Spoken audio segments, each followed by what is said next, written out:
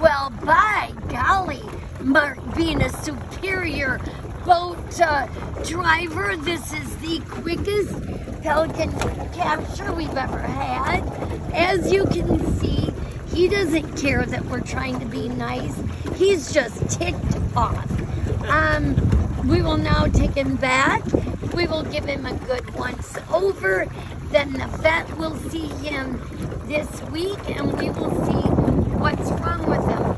Both Donnie and I were sure, but we don't want to lose him again, that he had fishing line on the very tip of his wing. So, boy, that'd be nice if that was the only thing, and getting it off would make him flyable again. But I would like to thank Christy and Mark, and of course Donnie, Stephen, and I. But you know what? This is a group effort. Without everybody pitching in, you know, it makes it hard. But with everybody, look at what can be accomplished.